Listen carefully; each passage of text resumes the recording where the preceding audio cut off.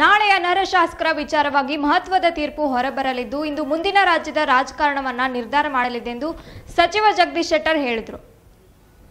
ಹುಬ್ಬಳ್ಳಿಯಲ್ಲಿ ಮಾತನಾಡಿದ ಅವರು, ಬಿಜೆಪಿ ನಾಯಕರು ಕಾಂಗ್ರೆಸ್ನ ಸಿದ್ದರಾಮಯ್ಯ ಭೇಟಿಗೆ ಯಾವುದೇ ಹೇಳಿಕೆ ಕೊಡಲ್ಲ.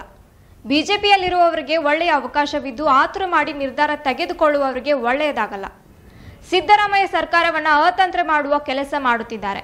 ಮಹಾರಾಷ್ಟ್ರದಲ್ಲಿ ಶಿವಸೇನೆಯ ಪರಿಸ್ಥಿತಿ ರಾಜ್ಯದ ಕಾಂಗ್ರೆಸ್ ಜೆಡಿಎಸ್ ಸಮ್ಮಿಶ್ರ ಸರ್ಕಾರದ ಪರಿಸ್ಥಿತಿ ಹಾಗೆ ಆಗಲಿದೆ.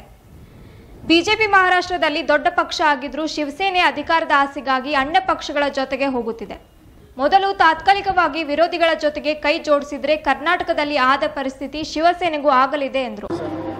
ನಾಳೆ ಅನರ್ಹ ಒಂದು ಶಾಸಕರ ಬಗ್ಗೆ ಏನೋ ಒಂದು ತೀರ್ಪಿದೆ, ಅದು ಬಹಳ ಮಹತ್ವದ ತೀರ್ಪು. ಅದರ ಮೇಲೆ ಮುಂದಿನ ರಾಜ್ಯದ ಒಂದು ರಾಜಕಾರಣ ನಿರ್ಧಾರ ಆಗುವಂತದ್ದು. ಹೀಗಾಗಿ ನಾಳೆ ತೀರ್ಪು ಬರುವವರೆಗೆ ನಾವು ಕಾಯ್ದು ನೋಡೋಣ. ಮುಂದೆ ಅದಕ್ಕೆ ನಾ ಈಗ ಅದ್ರ ಬಗ್ಗೆ ಏನೂ ಕಮೆಂಟ್ ಮಾಡ್ಲಿಕ್ಕೆ ಹೋಗೋದಿಲ್ಲ. ಇವತ್ತು ಪಕ್ಷದಲ್ಲಿ ಇರುವಂತ ಕಮಿಟೆಡ್ ಆಗಿರುವಂತವ್ರು ಈ ಒಳ್ಳೆಯ ಅವಕಾಶ ಇದ್ದೇ ಇದೆ. ಹೀಗೇನಾದರೂ ತುರ್ತಾಗಿ ಅವಸರದಲ್ಲಿ ಕೆಲವೊಂದು ನಿರ್ಧಾರ ಕೈಗೊಂಡಿದ್ರೆ ಅವ್ರಿಗೆ ಒಳ್ಳೇದಾಗೋದಿಲ್ಲ ಅಷ್ಟೇ ನಾ ಹೇಳೋದು. ಅಲ್ಲ, ಅದಕ್ಕೆ ನಾನು ನೋಡೋಣ, ವೇಟ್ ಮಾಡೋಣ. ಇವತ್ತು NCP ಅವರಿಗೆ ಆಹ್ವಾನ ಕೊಟ್ಟಿದ್ದಾರೆ, ಅವ್ರೇನು ಮಾಡ್ತಾರೆ. ರಾಜ್ಯಪಾಲರು ಕಾಂಗ್ರೆಸ್ಗೂ ಆಹ್ವಾನ ಕೊಡ್ಬೋದು. ಆಮೇಲೆ ಕಾಂಗ್ರೆಸ್ ನಿಲುವು ಏನು ಅನ್ನೋದು ಇನ್ನೂ ಕ್ಲಿಯರ್ ಆಗಿಲ್ಲ.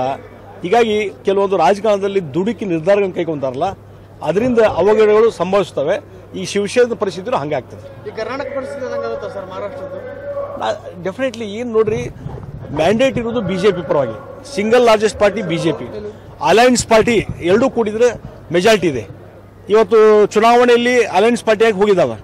ಅಲಯನ್ಸ್ ಬಿಟ್ಟು ಅವರು ಅಧಿಕಾರದ ಆಸೆ ಸಲುವಾಗಿ ಇವತ್ತು ಬೇರೆಯವರ ಪಕ್ಷ ಯಾರು ತಾತ್ವಿಕವಾಗಿ ವಿರೋಧ ಮಾಡಿದ್ರು ಅಂಥವ್ರು ಕೂಡ ಕೈ ಜೋಡಿಸಿದ್ರೆ ಕರ್ನಾಟಕದಲ್ಲಿ ಏನು ಪರಿಸ್ಥಿತಿ ಇದೆ ಅಲ್ಲಿನ ಮಹಾರಾಷ್ಟ್ರದಲ್ಲಿ ಏನೋ ಆಗ್ತದೆ, ಬೇರೆ ಏನಾಗುದಿಲ್ಲ. ನೋಡ್ರಿ, ಅದು ಬೇರೆ, ಅದು ಬಿಟ್ಟಿದ್ದು. ಇವತ್ತು 114 ಸೀಟ್ ಪಡ್ಕೊಂಡಂತ ಬಿಜೆಪಿ ಇದನ್ನ ವಿಚಾರ ಮಾಡ್ಬೇಕಾದ್ರೆ ರಾಜಕಾರಣದಲ್ಲಿ ಇದನ್ನ ವಿಚಾರ ಮಾಡಬೇಕು. 114 ಸೀಟ್ ಪಡ್ಕೊಂಡ್ರು ಮುಖ್ಯಮಂತ್ರಿ ತಗೊಂತಾರೋ, 56 ಸೀಟ್ ತಗೊಂಡ್ರು ಮುಖ್ಯಮಂತ್ರಿ ಪಡ್ಕೊಂತಾರೋ. ಎಲ್ಲೇ ಒಂದು 4 ಸೀಟ್ ಬದಲಿ ಆಗಿದ್ರೆ 50-50 ಅನ್ಬೋದು.